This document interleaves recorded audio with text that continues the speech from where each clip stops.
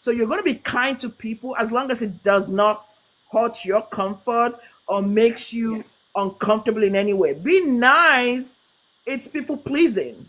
If people don't know that it's people pleasing. Or you're being nice because you want people to like you, to say, "Oh, she's such a nice person. Oh my God." No, keep your What niceness. do you I don't do want to to be those people? nice. You can't even please them. You You can't can please them too. exactly. So you would do everything, spend your last cent on those people, and they will still not be happy. So I think, Exactly. Like you know, exactly. you know, Now I and just I say this all the time to people. I say it's not about, before you start looking for solution to things, there are things that you have to sit down and walk through and figure out, and then also realize that when you go on that path, you're gonna be the most hated person in your family, in your community, in your church, because So people get can't ready take for that. advantage of you anymore. exactly. People can't take advantage of you, so they don't like that. And then there is nothing that people hate in this world than a woman who is happy and realizes who she Who is, she and is. is not ready to take nonsense from anybody. You're going to be the Yeah, most hated person. So make yeah, sure that you're ready for that, because if you're not ready for that, they're going to break you back into that old circle. So this is my yeah. two There, cents, there, and there is thank you for letting something. me speak on this. There is something I always say. When you are too nice, nobody finds fault. Everybody loves you. That's a problem there. That's a problem. Exactly. Yep. Everybody can't love you. Everybody can't like you.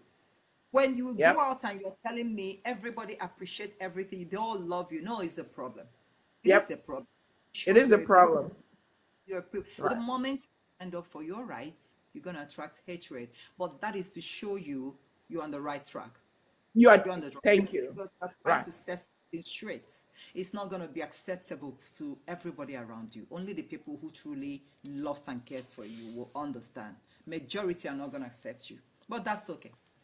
That's Yeah, okay. sure.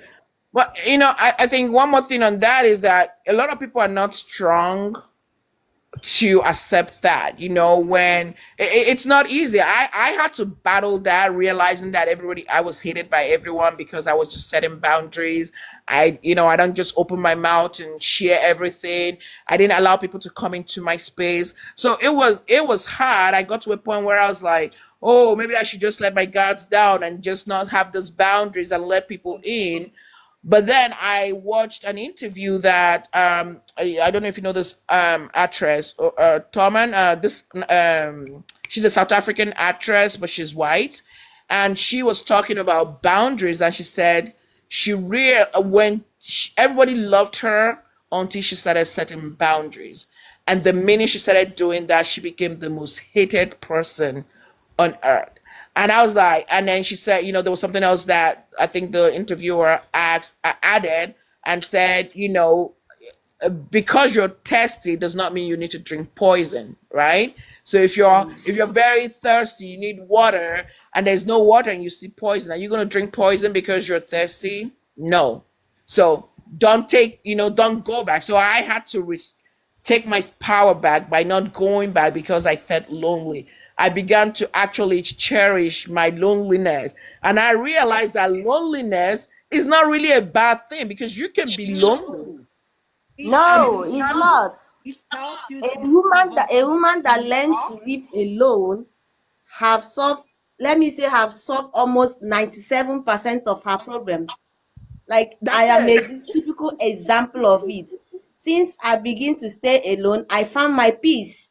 I can focus right now. Now I don't have anybody to think about. Before I was thinking about my family. I was thinking they have me at heart the same way I have them at heart. But right now, after everything that happens, I now stay alone. I can now be able to figure out what I actually want in my life and what I want to be, how I'm going to achieve them. And that is what I'm working towards to. Yeah. Living alone does not mean that you are selfish, but if that's how they want it, then so be it. I want to be selfish right now, in as Okay. much that I have my peace of mind. Another thing, staying alone is not a bad thing. That's what I try to let people know. Is a Yeah, when you need to discover who you truly are. You have that power. We all have that power in us. But when you are always moving with crowd, you don't give yourself space, you always occupy, you wouldn't know who you truly are. So the moment you find yourself in that alone time, right now is between you and your God. That is when you will actually discover who you truly are, discover your worth, what you Yep, like and what you don't like. And if you are coming out again, you are appearing like a new person altogether, like as if you've been given birth. So it that's is true. not a bad thing. Women, more especially women, we Yes, understand this. As for men, they have the way they deal with their lives. Their life seems like it's that easy. But we women, we love to carry a lot of burden upon our head all the time. So I want to let women know that you finding yourself alone, please make good use of it. Make good use of it before it goes off, before you engage again. Is a beautiful moment, honestly. right. Yeah. Right, because when you have those alone times, you can listen to music, you can read, you can pray, like you said, and you can just enjoy your company. Being with people, like you said, and rightfully so, does not allow you to self-reflect, because when people are around you, it doesn't give you time to sit down and think, because you might have gotten into an argument with someone and you said some hurtful things.